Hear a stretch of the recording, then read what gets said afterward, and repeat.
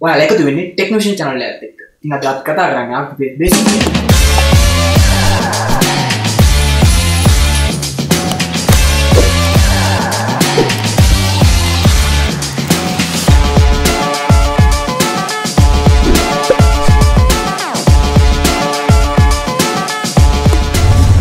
මේ channel එක පටන් ගන්න තාම හරියටම සතියක් වගේ.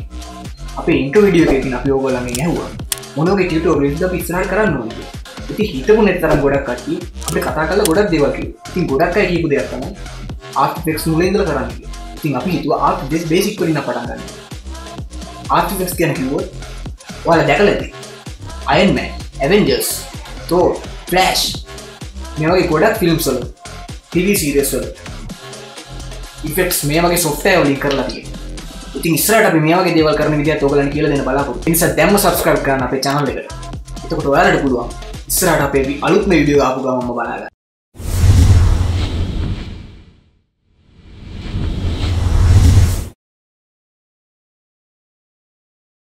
හරි අපි දැන් මුලින්ම බලමු මේ software එකට අපි කොහොමද වීඩියෝ එකක් add කරගන්නේ කියලා. ඉතින් මේ software එකට වීඩියෝ එකක් add කරගනිද්දී ඔයගලන්ට පුළුවන් මේ වගේ කැමති විදිහට වීඩියෝ එක ගිහිලා තෝරගෙන මේ වීඩියෝ එක මේ විදිහට ඩ්‍රැග් කරලා දාන්න. මොකද නැත්තම් වීඩියෝ එක ඇදලා දාන්න මේ විදිහට. දැම්මම ඔයගලන්ට මේ විදිහට ලෝඩ් වෙලා පෙන්නනවා වීඩියෝ එක.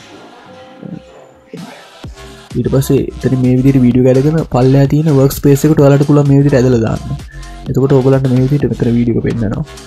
ඊට පස්සේ මේ තියෙන කර්සර් එක ඇදලා ඔයගලන්ට පුළුවන් වීඩියෝ එකේ අවශ්‍ය කරන තැන් ටික බලා ගන්න. මේ වගේ ටයිම්ලයින් එකේ බලා ගන්න පුළුවන් ඔයගලන්ට.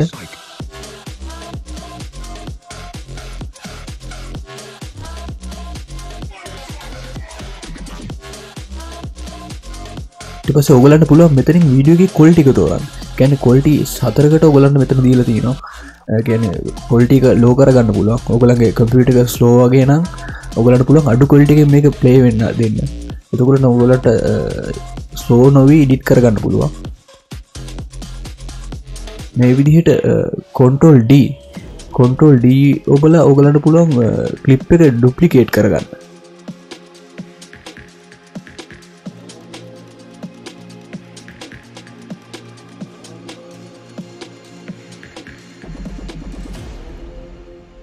මේ පේන පොඩි ත්‍රිකෝණ අයිකන් එක ඔබලා ඔයගලන්ට පුළුවන් ට්‍රාන්ස්ෆෝම් කියන තැනට ගිහිල්ලා වීඩියෝ එකේ පොසිෂන් එක වෙනස් කරන්න. ඒ කියන්නේ තියෙන තැන වෙනස් කරන්න පුළුවන්.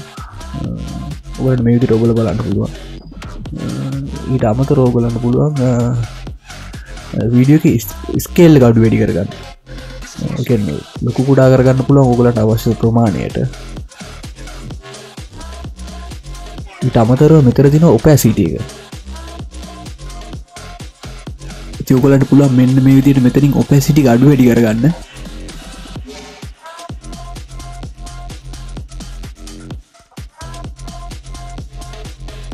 ඔයාලට මේ වීඩියෝස් දෙක කට් කරගන්න ඕන නම් ඔයගලන්ට පුළුවන් control shift T කියන කමාන්ඩ් එකෙන් මේ විදිහට වීඩියෝ එක ඕන කරන තැනට මෙහෙම කර්සර් එක තියලා එතනින් වීඩියෝ එක කෑලි දෙකක් බවට කට් කරගන්න.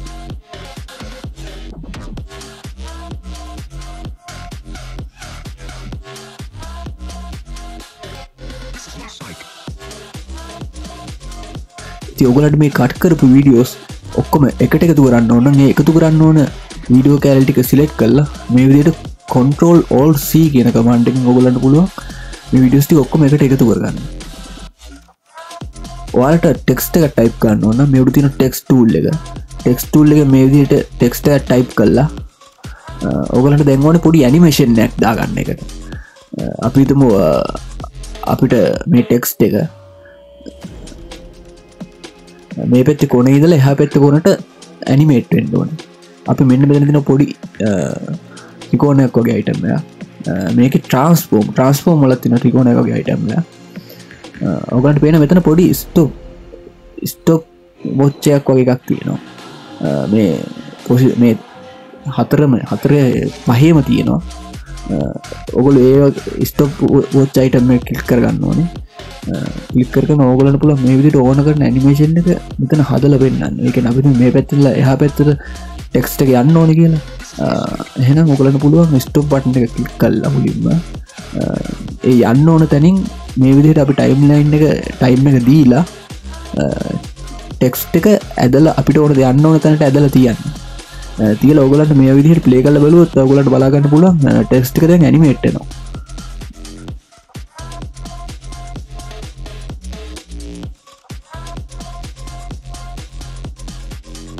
ඔයගලන්ට මේ විදිහට විතරක් මේ කරගන්න පුළුවන්. මේ විදිහට opacity එක අඩු වැඩි කරලා ඇනිමේට් කරගන්නත් පුළුවන්. මේ rotation ඇනිමේට් කරන්න පුළුවන්. scale එක ඇනිමේට් කරන්න පුළුවන්. මේ විදිහට ගොඩක් ඇනිමේෂන් ඔයගලන්ට කරගන්න පුළුවන්. මේ stop button එක තියෙනවා නම් ඔයගොල්ලෝ කරන්න හදන effect එකේ මෙහා පැත්තේ.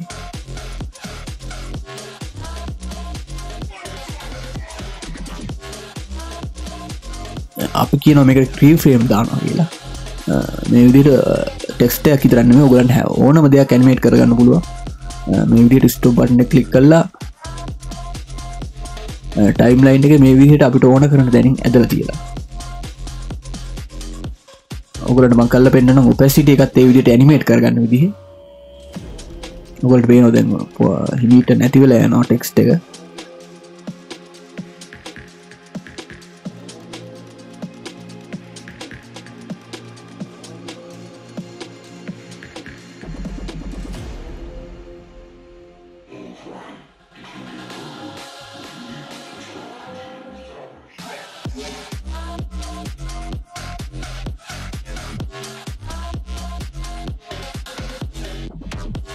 අපි දැන් බලමු මේ pen tool එක මොකද්ද කරන්නේ කියලා. මේ pen tool එකෙන් ඔයගලන්ට පුළුවන් හරියටම අපිට ඕන කරන තැන මේ විදිහට අපි ඇදගෙන අපිට ඕන කරන හැඩය හරි ඕන කරන තැන හරි අපිට පුළුවන් මේ විදිහට ඒක කට් කරගන්න වීඩියෝ එකෙන් වෙනම. ඊට පස්සේ අපි ඒකට කියනවා මාස්කින් කරනවා කියලා. අපිට මෙහෙම ඉන්වර්ට් කරගන්න පුළුවන්. ඒ කියන්නේ පැත්ත මාරු කරගන්න පුළුවන් මාස්ක් එකේ. මේ විදිහට මේ ත්‍රිකෝණ අයිටම් එක ක්ලික් කරලා ඔයගලන්ට පුළුවන් මාස්ක් විදේ එක වැඩි කරගන්න. ඒ කියන්නේ රළුවට තියෙන එජස් ෆෙදර් කරගන්න පුළුවන්.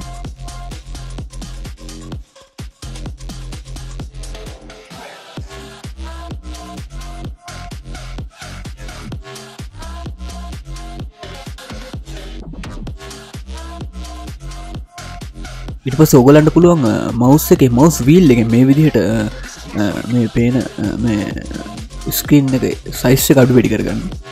ඊට අමතරව ඔයගොල්ලෝ දැකලා ඇති මියුසික් වීඩියෝස් වල වගේ මේ වගේ ඕවර්ලේස් යනවා. ඕවර්ලේස් කියන්නේ අපි හිතමු ෆිල්ම් බර්න් කියලා එකට අපි කියනවා. ෆිල්ම් බර්න් ඕවර්ලේ එකක් අපි දාගන්න විදිහ බලමු කොහොමද කියලා. මේ විදිහට අපි ඇදලා දාගන්නවා. ඕන කරන ඕවර්ලේ එක. ඔයගොල්ලන්ට මේ ඕවර්ලේස් ඕන තරම් ෆ්‍රී ඩවුන්ලෝඩ් කරගන්න පුළුවන්.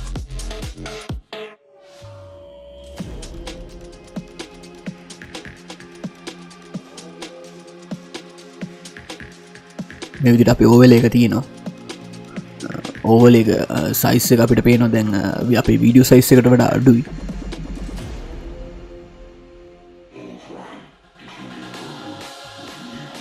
ඉතින් අපිට පුළුවන් මේ විදිහට කොනකින් අල්ලලා වීඩියෝ අපිට ඕන කරන තැන මේ විදිහට කොනකින් අල්ලලා මෙහෙම පැත්තකට අදින්න. පැත්තකට අදිද්දී ඔයගොල්ලෝ shift එක ඔබන්න. එතකොට shift එක ගියාම මේකේ සයිස් එක එහෙට මෙහෙට වෙනස් වෙන්නේ නැහැ දෙපැත්තෙන්. ඒ කියන්නේ උඩු අතට හරස් අතර එක විදිහටම ඇදලා එන්නේ. ඔයගලන්ට පුළුවන් මෙතන toggle switch කියලා item එකක් තියෙනවා බටන් එකක්.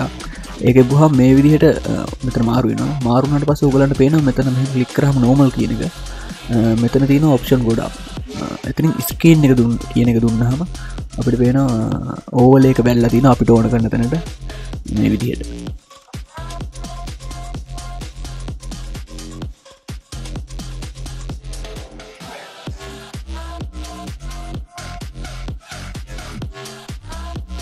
ඊට පස්සේ ඔයගලන්ට මේ ලේ එක 3D කරගන්න පුළුවන් මෙතන. 3D කරාට පස්සේ transform ගිහිල්ලා ඔයගලන්ට වෙන option ගොඩක් වැඩි වෙලා තියෙනවා. එතන ඔයගලන්ට rotate කරගන්න පුළුවන්. ඊට අමතරව ඔයගලන්ට z අක්ෂය ඔස්සේ rotate කරගන්න පුළුවන්. ඔයගලන්ට පේනවා ඇති y අක්ෂයකුත් ඇවිල්ලා තියෙනවා. y අක්ෂය ඔස්සේ rotate කරද්දී ඔයගලන්ට පේනවා ත්‍රිමාන තලයක.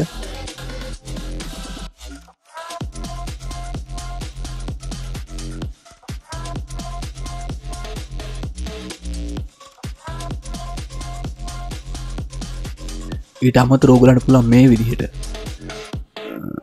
solid එකක් ගන්න. ඒ කියන්නේ ඔයගලන්ට අවශ්‍ය colored එකේ solid එකක් ගන්න. ඊට පස්සේ මේගොල්ලන්ට වෙනවා composition settings. කම්පියුටර් සෙටින්ග්ස් වලින් ඔයගලන්ට පුළුවන් මේ විදිහට වීඩියෝ එකේ සයිස් එක අපිට HD නම් full HD නම් ඒ වගේ ඔයගලන්ට මෙතන තෝරගන්න පුළුවන්. ඊට අමතරව මෙතන යට ඔයගලන්ට පේනවා ෆ්‍රේම් රේට් එක. අපි මේක ගැන තව ඉස්සරහට කතා කරමු.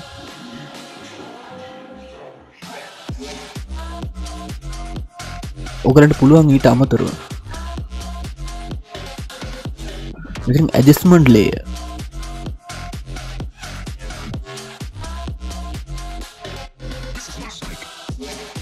මේ විදිහට ඔයගලන්ට පුළුවන් ඇඩ්ජස්ට්මන්ට් ලේයර් එකක් දාගන්න ඔයගලන්ගේ වීඩියෝ එකට. ඊට පස්සේ මේ වගේ වීඩියෝ එක උඩින් වැටෙන ඇඩ්ජස්ට්මන්ට් ලේයර් එක. ඊට පස්සේ ඇඩ්ජස්ට්මන්ට් ලේයර් එකට ඔයගලන්ට පුළුවන් මේ විදිහට ඕන කරන ඉෆෙක්ට්. අපි තුම brightness and contrast එකක් මම දාලා වෙන්නන්නම්. ඔයගලන්ට පුළුවන් වීඩියෝ එකේ මේ විදිහට brightness අඩු වැඩි කරගන්න. මේ ඇඩ්ජස්ට්මන්ට් ලේයර් එකෙන්. මේ ඇඩ්ජස්ට්මන්ට් ලේයර් එකේ ඔයගලන්ට තියෙන ලොකුම වාසිය තමයි ඔයගලන්ට හදිස්සියක් වුණොත් එහෙම මේ ඉෆෙක්ට්ස් අයින් කරලා ඔන් කරලා බලා ගන්න පුළුවන්. එහෙම නැත්නම් අපිට ඕන ගන්න තැනින් කට් කරලා අයින් කරලා දාන්න පුළුවන්. මොකද මේ ඇඩ්ජස්ට්මන්ට් ලේයර් එකක් දාගත්තාම අපි දාන ඉෆෙක්ට් වෙනමම ලේයර් එකක් විදිහට මේකට ඇඩ් වෙන්නේ. හරි අපි ඊළඟට බලමු කොහොමද අපි මේ එඩිට් කරගත්ත වීඩියෝ එක එක්ස්පෝර්ට් කරන්න කියලා. එහෙම නැත්නම් මේ එඩිට් කරගත්ත වීඩියෝ එකේ වීඩියෝ අවුට් එකක් කොහොමද ලීට අපි ගන්න කියලා. ඉතින් මෙතන පේනවා මේ composition කියන එකේ add to Adobe Media Encoder queue. මම මෙතන වීඩියෝ එක පහලින් ඔයගලන්ට link එක දීලා තියෙනවා. මේ විදිහට ඒක දෙන්න. ඒක දුන්නාම මේ විදිහට Adobe Media Encoder එකෙන් open වෙනවා මේ විදිහට. open වෙලා ඔයගලන්ට පේනවා මෙතන settings වගේ. මෙතන match source කියලා එකක් තියෙනවා. මම හිතන්නේ ඔයගලන්ට වෙන එකක් දීලා තිබ්බොත් එතන මේ විදිහට පොඩි ඊතලෙ ක්ලික් කරලා ඔයගලන්ට පුළුවන් match source කියන එක දෙන්න. මෙතන bitrate එක තියෙනවා high bitrate, medium bitrate. ඔයගලන්ට ඕන කරන quality එක හැටියට ඒක වෙනස් කරගන්න පුළුවන්. ඊට අමතරව මෙතන මෙහා පැත්තේ කොනේම තියෙනවා H264 කියන ෆෝමැට් එක ඔයගලන්ට දෙන්න. එතකොට ඔයගලන්ට පුළුවන් ගොඩක් තැන්වල ප්ලේ වෙන ෆෝමැට් එක තමයි මේක. H264 කියන ඔයගොල්ලෝ දන්න සයිස් එකත් අඩුයි, quality එක වැඩි. ඊට අමතරව ඔයගලන්ට සේව් කරන්න ඕන තැන කොතනද කියලා මෙන්න මෙතනින් ක්ලික් කරලා ඔයගලන්ට ඕන කරන විදිහට නම දීලා ඕන කරන තැනින් මේ විදිහට සේව් කරගන්න පුළුවන්.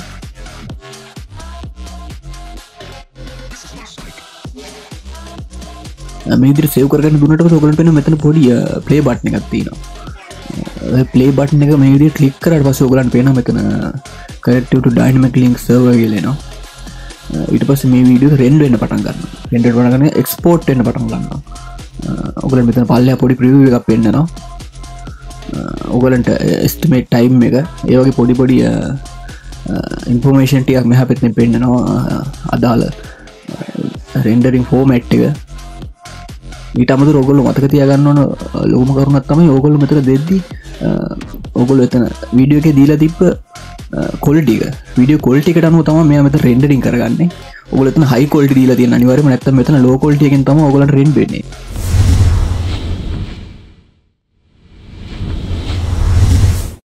ළඟදී මම මේ වගේ ටියුටෝරියල් එකක් අපිව like කරන්න subscribe කරන්න. ඔයාලට පුළුවන් අපේ Facebook page එකට එකතු වෙන්න. ඒ වගේම අපි ඉස්සරහට කරන්න ඕන මොන වගේ ටියුටෝරියල් කියලා ඔයාලට පුළුවන් පහලින් කමෙන්ට් එකක් දාන්න. ඉතින් අපි අද 100%ක් වැඩ කරන RTX 2017 CC software එක අපි ඔයාලට මෙන්න මේ link එකෙන් දැන් ඔයාලට download කරගන්න පුළුවන්.